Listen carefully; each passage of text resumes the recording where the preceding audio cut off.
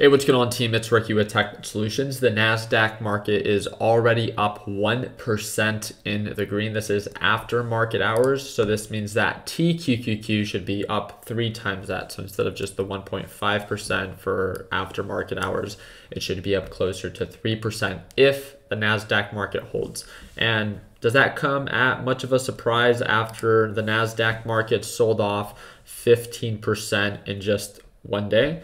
No, right? We talked about this, we prepared for this. It looks like it's trying to show signs of a support. One of the things that I can't stress enough is it looks like, as of right now, because of how the NASDAQ market is trading, things are not necessarily getting worse. It looks like Friday might be a green day. That's great for day traders. That's great for those that want to get in and get out within the same date. Please don't confuse a bullish day versus or in comparison to an overall reversal. The market has so much to recover. I'm gonna make this video really short. So overall NASDAQ market, it's still bearish, still getting rejected by the moving average. Trust me, no one wants the market to recover more than I do. With that being said, I wanna approach it with proper intention. It looks like we're going into a bullish day, great for day trade opportunity. When it comes down to your swing trades, all I can encourage you to do is to watch out for your position size. Be selective. Don't be scared.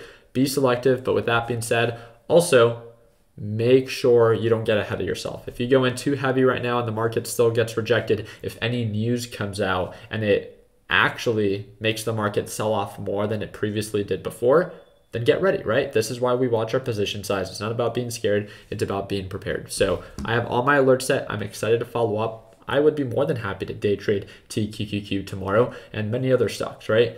As long as direction is in our favor. But don't confuse a day trade versus a swing trade just because the day trade didn't go according to plan. I wish you guys nothing but the best. If you guys have any questions, you can either comment down below and or send me a message via Discord, and that's that first link in the description. Also, and right now, as of my only Instagram, it's the third link in the description. It's my TechBuds Instagram.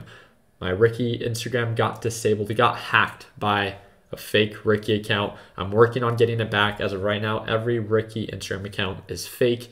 Please know that I never ask for money. I never trade for you. Nothing like that. If you want to message me, either message me via Discord or you can feel free to message me via Instagram, and that's that third link down below. I really do appreciate you guys' time. If you guys want to learn a little bit more on how we can work together on a closer basis, click the second link down below, and I'll see you for one of our live trading sessions. Like always, let's make sure that we end the year on a green note. Take it easy, team.